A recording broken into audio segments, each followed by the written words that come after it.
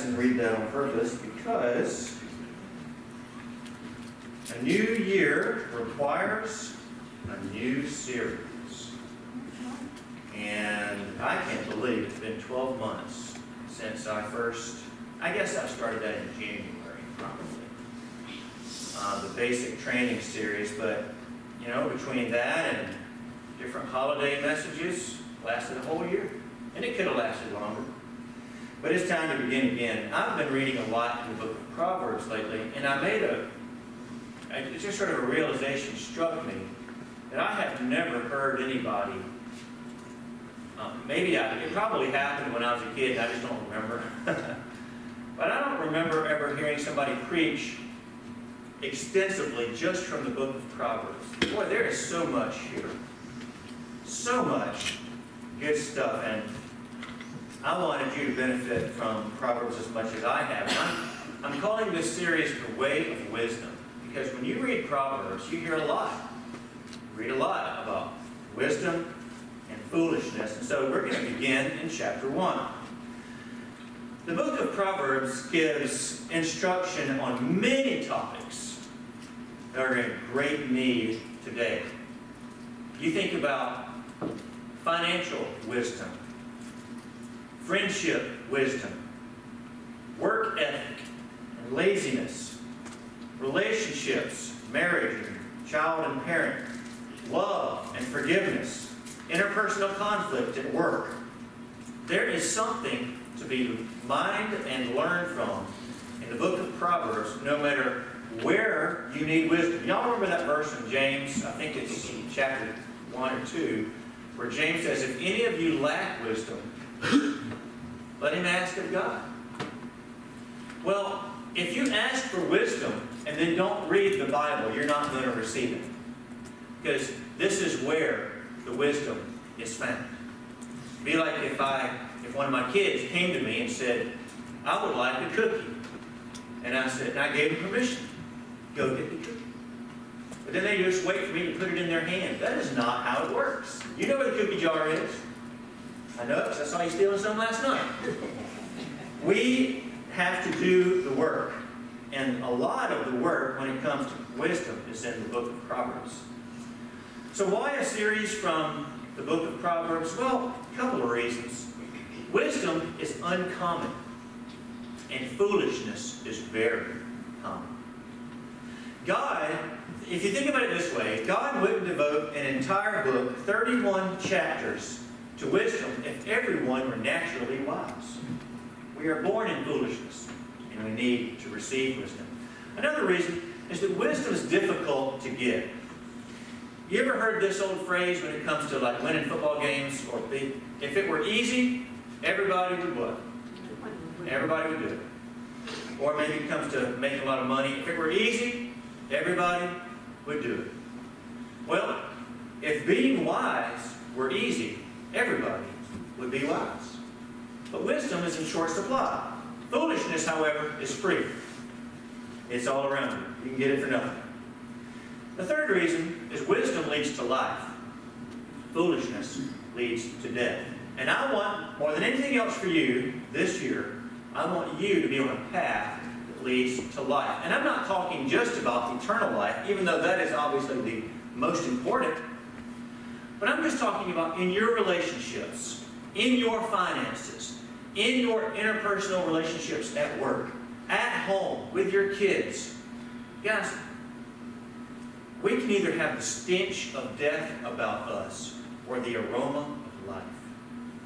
And when you're on the way of wisdom, you carry with you the aroma of life. And here's the bottom line reality. Without Jesus Christ, we are foolish and devoid of wisdom. Now, you've probably known some people that were unsaved that seemed to have a lot of wisdom about them. What we're not talking about as we go through this series is what I call worldly wisdom. I'm not talking about that. But here's something else that's true.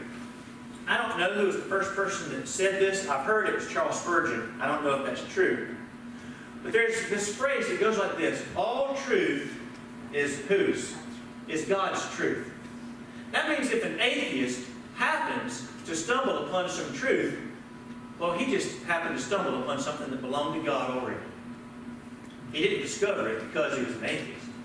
He just happened to stumble upon it, and it already belonged to God. Well, without Christ, no matter how smart we are, no matter how much worldly wisdom we've gleaned over the years, no matter how much truth of God we've fallen into, without Christ, we are foolish and devoid of wisdom. But because Christ loves us, we can receive wisdom. And based on just those 7 verses Madison read, I want to take us to 3 truths I want you to walk away with today. And the first truth is this: we need wisdom. We need wisdom. You know, foolishness is our default starting position. Nobody is born wise. You know how when you get a smartphone, it comes with default factory settings. That's what they call them, factory settings. You ever had to wipe your phone? Maybe because it gets too clogged up, or it gets messed up, or you lost it, you didn't know who had it, and wondered what were they doing on it? Is the FBI going to come after me? So you wipe your phone.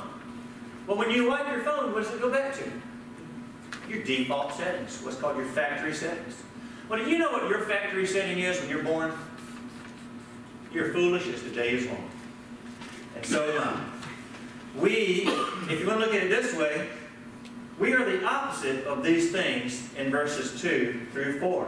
We don't know wisdom. We're foolish. We need instruction. We don't understand. We're not wise. We're not righteous. We're not fair. We don't care about equity. And if you don't believe that, come over to my house on Christmas morning and watch them unwrap their gifts. Natalie does a great job. I tell you, if it was just me, the children would be, their Christmas would not be magical at all. They'd just be, all right, you get this, you get this. Merry Christmas. Let's not do with all the wrapping, because, boy, how many of y'all are like this? The moms are sitting there and taking pictures, saying, Merry Christmas, and the dad's putting the trash bag. All right, put that in here. Get that wrapper in here. That's me. Because, boy, the real living room's just a mess. But little Evangelina, little Sienna, and Mercy's not far behind me. They want to open every present. It doesn't matter if their name's on it. They don't care. They want to open every single one. And and they fight over the presents. Yesterday, Sienna said, I wanted that. Well, sorry, Santa didn't bring it to you. Tough luck. Every person's default factory setting is selfishness, rudeness, the opposite of all these things mentioned in verses 2, 3, and 4. And when we look at our country, we can see a country of foolish people, can't we? Spending is out of control, not just on the personal level, but at the corporate level and at the governmental level. I mean, I'm not a doomsayer. I am a glass half full type person. But I think just reality says that we are about to go through a period of inflation like we haven't seen in some time. And when you start printing money, that's just math. Spending is out of control. What if our governmental leaders read the book of Proverbs and heeded its instruction? You think they'd spend differently? Yes. I do. People can't make their marriages work. Divorce on the rise. Again, of course, maybe the lockdowns had something to do with that, and people getting tense and not knowing how to work out their problems. But if people learn to work out their problems the way the book of Proverbs tells us, would we see more successful marriages? I think we probably would. Drug and alcohol abuse is rampant. Why? That's because people don't know how to handle their inner conflict, their anxiety, their depression, other reasons. But those are some of the big ones. What if people learn the way of wisdom? There's sexual confusion. We talked about that a couple of months ago. And even good people are born in foolishness. Y'all have all heard the names of Aristotle and Plato. For all that they achieved, they were not truly wise. Our founding fathers, who were great men, and they left us a great legacy. If they did not know the true God, they were not on the way of wisdom. Why? Because foolishness is our factory setting. It's the way we were created. We're like children. We don't know anything. And here's the worst part. We don't know that we don't know anything. It's one thing to be ignorant. It's another thing not to know that you're ignorant. You can't argue with somebody that doesn't know that they're ignorant. If you're talking to somebody and they know that they don't know, you might can talk some sense into them. But it's the people that don't know and they don't even realize it. They think they're the king of the world. And that's the way little children are, isn't it? That's their factory setting. They think they know everything. Well, the Bible says that that's our factory setting. We think we know it all, but in fact, we're foolish. We need wisdom. That's number one. And number two, we must receive wisdom. It must come from outside of ourselves. It's one thing to say, you need wisdom. Some people at that point would then say, you know what? Pastor said I need wisdom, so I am going to embark on a journey of self-discovery and wisdom, and I'm going to learn it all.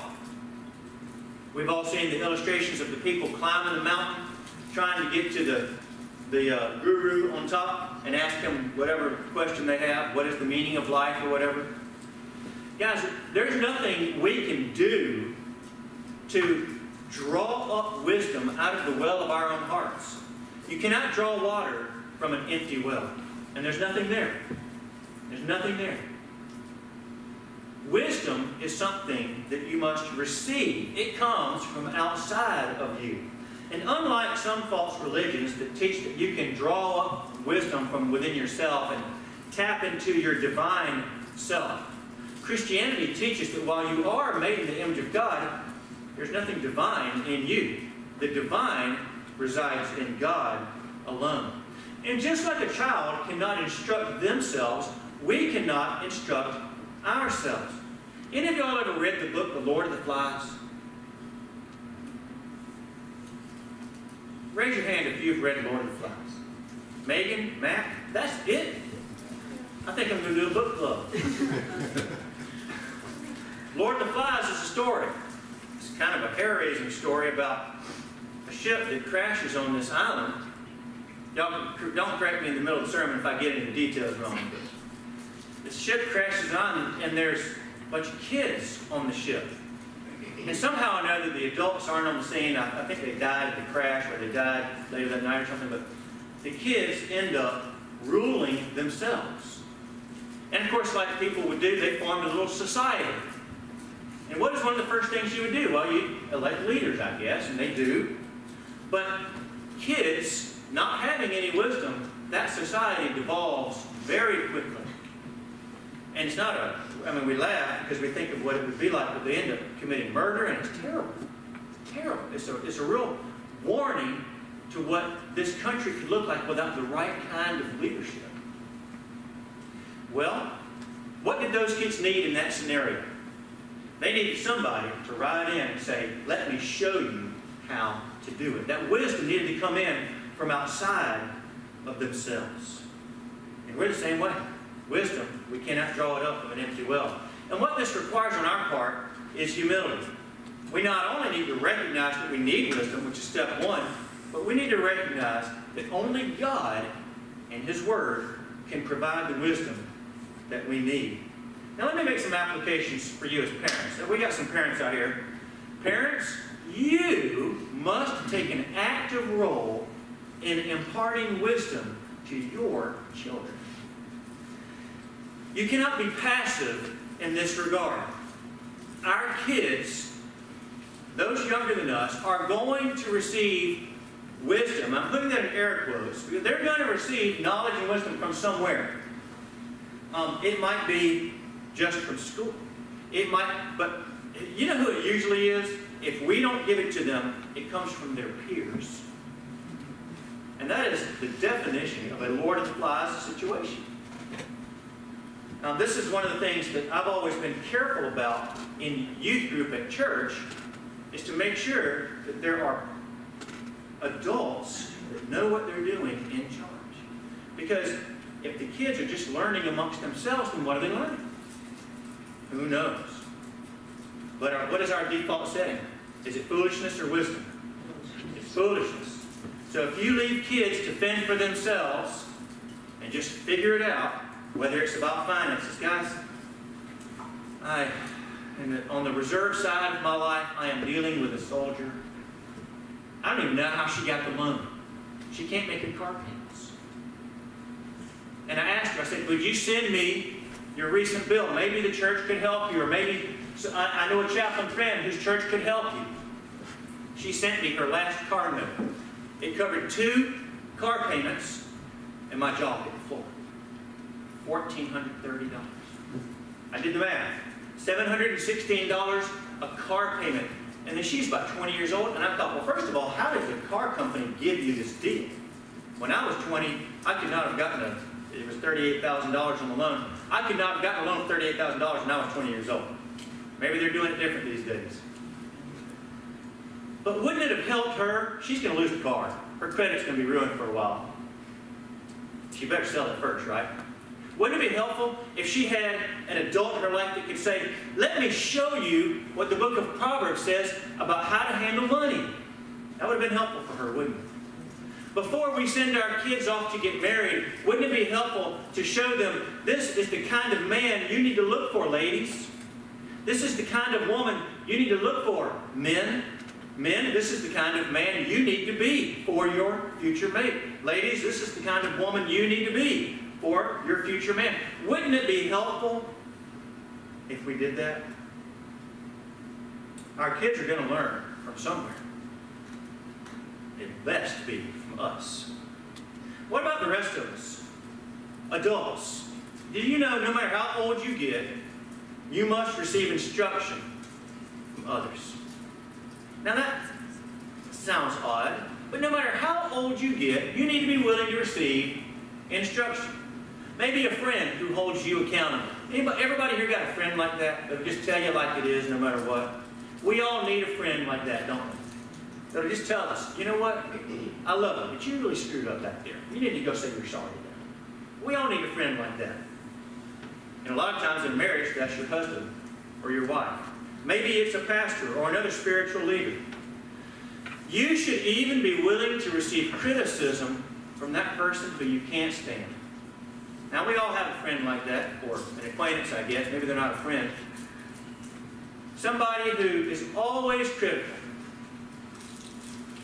We need to be willing to hear even them. Because God can and does use many avenues to deliver discipline when we've been walking outside of this path. Which leads me to my third point. I used that word discipline on purpose. I didn't use the word instruction or wisdom. Here's why. Number 3. First, you must understand you need wisdom. Number 2, you must understand that wisdom comes from outside of you. You can't draw it up yourself. And number 3, and lastly, we must understand what wisdom is and how we receive it. Verse 7 says that wisdom, or the beginning of it anyway, is the fear of the Lord. But what does that mean? What does it mean to fear the Lord? I want to introduce you to a concept you might be unfamiliar with a little bit, and that is how Hebrew poetry works. Hebrew poetry is not like English poetry. In English, poetry always what?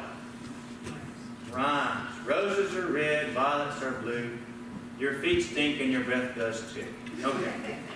I just made that up on the spot. Y'all can nominate me for Nobel laureate later. Poetry rhymes in English, but in Hebrew it didn't work that way. The book of Proverbs is all poetry. And the way, there was a sense of rhyming, but it wasn't in the way the words sounded, but instead the concepts delivered. So for example, look at verse 7 alone. The fear of the Lord is the beginning of knowledge. Now then you see a little conjunction. The word but. It connects the first clause to the second clause, but it tells us that a contrast is coming up. That is called antithetic parallelism. It rhymes, but on opposite ends of the spectrum. There's also synonymous parallelism. We see that a lot. Verse 20 is an example of that. You don't have to turn their map. But it's where the second clause reinforces or repeats the first clause. But this one, there's a difference. The first one talks about the wise person. And what does the wise person do? Well, the wise person fears the Lord. And the second clause tells us what the fool does. Now, we can understand from this that this is the opposite of wisdom. What does the fool do? This is the opposite of fearing the Lord. So, did you see how we sort of put that together? What does it mean to fear the Lord? Well, you don't despise wisdom. You don't despise discipline or instruction. The fool does that. So if you want to be wise, if you want to fear the Lord, what will you do? You will receive wisdom. You will receive discipline. In fact, fools despise wisdom and instruction, but the wise cherish it. They appreciate instruction. They appreciate and receive discipline, allowing it to change their thoughts and behavior. The NIV up here uses the word discipline, and that is a very good translation. My translation here says instruction. I don't know what yours says in verse 7. Fools despise wisdom and instruction, but the word instruction means discipline. Now, when you think of discipline, do you usually think of pleasure or pain? I bet Sean could answer that question right about now. The Army disciplines new recruits severely, setting them through physical pain. What are they doing? They are training that soldier to receive instruction to do what they are told. Usually, in discipline, a measure of pain is involved, and it's almost always unpleasant.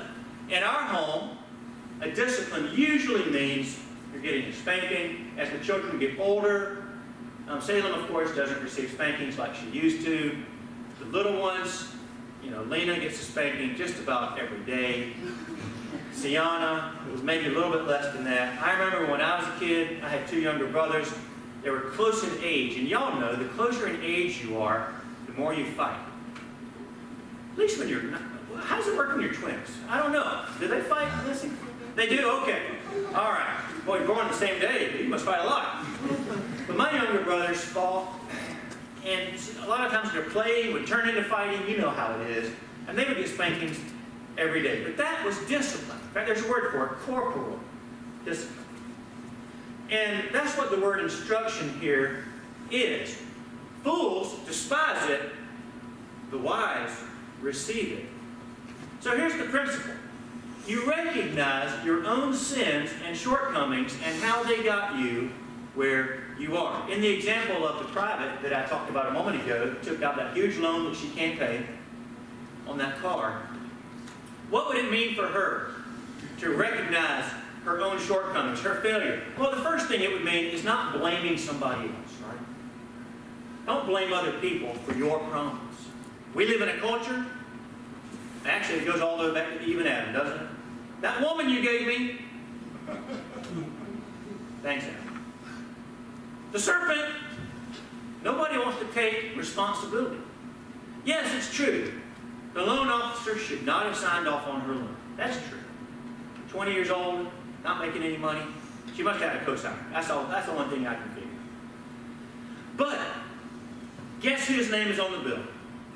It's hers. She needs to take responsibility and say, you know what? I can't make this car payment. I've got to sell it. I'll take a loss on it. I realize that. But I'm going to take responsibility. Student loans, same thing. We got a whole generation of people clamoring right now, let's get rid of student loans, get rid of student loans. And I agree, student loans are predatory. Student loans are too high. And I hate it for you if you signed on the dotted line and made yourself vulnerable to that. But guess who signed? You did. We got people saying, I can't stay married to this person. I don't love them anymore. Well, is that what you said on the day you got married? For better? For worse? For richer? For poor? In sickness and in health? Till death do we part. Take responsibility. Own up to how you have led to your own problems. Now, in the Christian tradition, this is very easy for us, right? Should be. What does it mean to come to Christ? Why do we even come to Christ? Because we recognize our own shortcomings to begin with. We take responsibility. We say, I can't save myself. Somebody else has to do it. So for us, the way of wisdom is paved for us already in the gospel. The second thing it means is don't resent the discipline of the Lord, but embrace it. What is the opposite? Or what does it mean to despise something? It means to hate it. You don't appreciate it. Oh, it bothers me when I see somebody receive a gift, even if it's a little kid, you just throw it down. Or not say thank you. You better say thank you. You're getting behind pork up at my house. You best say thank you. This is what it says in Hebrews chapter 12 about the discipline of the Lord. He says, have you forgotten the exhortation that addresses you as sons? And this is what it said. My son, do not regard lightly the discipline of the Lord, nor be weary when reproved by him. For the Lord disciplines the one he loves. Guys, if you ever receive the discipline of the Lord, the instruction of the Lord, even if it's through somebody else, it might be through the government, it might be through the police, it might be through your parents, it might be through your children, it might be through a family friend. When you receive the discipline of the Lord, remember, this is evidence that God loves me. This is proof that God loves me. Did y'all ever hear growing up, right before you got spanking, this will hurt me more than it hurts you? And I never believed it. Not once. I don't even know if my dad believed it when he said it. But whether you believe it as a parent or not, you're trying to communicate something to your child. You're trying to communicate to them that I love you, and this is why I'm doing it. It doesn't have to be a spanking. It could be taking the iPhone away for a month. It could be saying you're grounded for a week. Whatever. It pains me to do this. And by the way, just parents, if it ever gets to the point where it brings you pleasure to punish your children, you're doing it wrong. You should not. Jesus said in Revelation chapter 3, those whom I love, I reprove and discipline. Jesus loves us. And that's why he provides discipline for us. And wisdom is learning from that discipline. You know, it always pains me when I have to discipline one of my children, and then they immediately go back to doing exactly what I disciplined them for. That shows, now when they're real little, it might just mean their memory's bad. Like Lena, I think she really does just forget sometimes. I mean, she probably forgets what I was spanking for during the spanking. But the older they get, they know. They know. They can't fool me. And when you get disciplined for getting out of bed after lights out, or for getting into the cookie jar before dinner time, or hitting your brother or sister, or saying ugly words to your brother or sister, whatever it is, and then you go back immediately to that thing, like 5 minutes later, oh boy, what does that tell Daddy? You did not receive the instruction. You did not cherish the discipline. But a child, listen, the opposite is also true. A child who receives the instruction and learns from it, and you see the growth in them, that'll make your heart well up with pride. They're trying. They're doing it. It's not perfect, but they're trying. And if that sounds a lot to you like believing the gospel, then you are listening well. Trusting Christ, that is believing the gospel, becoming a Christian, having your sins forgiven, requires first admitting that you're a sinner, that salvation comes from outside of me, and that I must learn from the gospel and change my ways, repent. Sounding familiar? So the way of wisdom. The way of wisdom begins with the same steps. I need it. I don't have it. My factory settings are foolishness. And I need wisdom from outside of me. God, give it to me. So without Christ, we are foolish and devoid of wisdom. But because Christ loves us, you can receive wisdom. So how do you do it? Well, that's what this series is going to be about. But the first step is to receive Christ. That's what Christmas time is all about, right? Without Christ, there is no wisdom. Without the fear of the Lord, there is no beginning to knowledge. So would you fear the Lord today? Would you receive instruction? And let me ask you this. If you're already a Christian, are you on the way of wisdom or the path of foolishness? There are some diagnostic questions you can ask yourself. When you receive criticism, what is your response? I'm not saying it's easy, but when somebody criticizes you, how do you take it? If your first and only response is defensiveness, then you're not on the way of wisdom. I can say that definitively. We should be willing to listen to criticism. Pastors too. Do you practice self-reflection and how you can be better and more like Christ? And finally, are you comparing yourself to Jesus or to other people? We can all make ourselves look wiser if we just compare ourselves to somebody who's foolish. But that's not the standard. The standard is Christ. And that's where we need to go for wisdom. Shall we pray? Father, I pray that today and this year